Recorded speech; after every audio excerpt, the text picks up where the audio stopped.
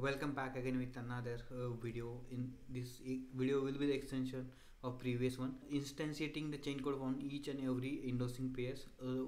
I already mentioned we are going to instantiate 4 different chain codes which already mentioned in the configuration file. These are the 4 you can see. Yeah, so later on once you can see in the log file here, successfully instantiated all the chain codes. So later on, launching clients for the test round 1. So we have already defined multiple rounds here. The round 0, that round, first round, that is the level open. So you can see here launching client with PID and all these things. So you can see inside the log and see the throughput of the transactions.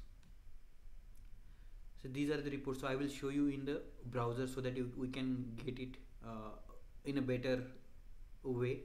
So I will show you once our benchmark completed. Let me check. So for the query I'm getting an error. Let me check what was the issue. Yeah, so the benchmark is completed. Once the performance benchmark is completed, so all the container will get stopped, because in the file I already told you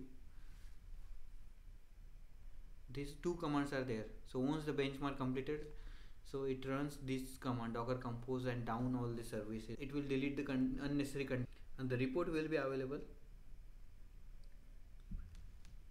probably, let me check the location, this one.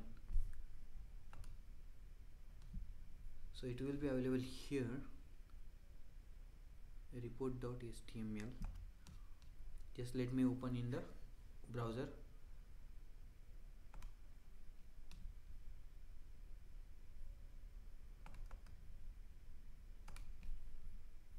Yeah, this is the report just generated by the profile which we have just provided. This is a possible result. If there is some issue, then we have to solve it again. Yeah, of course we have to debug this, and we have to check what's going on wrong.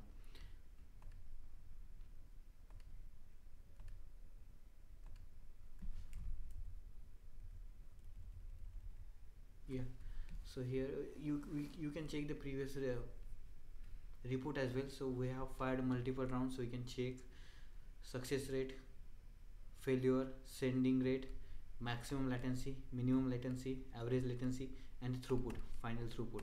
So for the different round, so you can see here sending rate, what was the sending rate, maximum latency of the transactions, minimum latency of the transaction, and final the average one. And this is the throughput, that is the transaction per second we achieved for this round. With multiple rounds we can check as a one. For the 0, again coming to the resource consumption, so I would like to explicitly mention here I am running on the simple workstation. It's a general purpose workstation having 8 GB RAM, 256 GB SSD, and 4 cores, Intel i7 5th generation.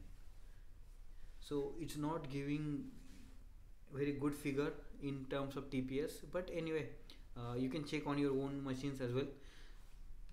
Here is the memory consumption maximum and the average for each containers which were used in our network. So multiple chain code containers, peers, orderers, certified authorities, and the cows DB.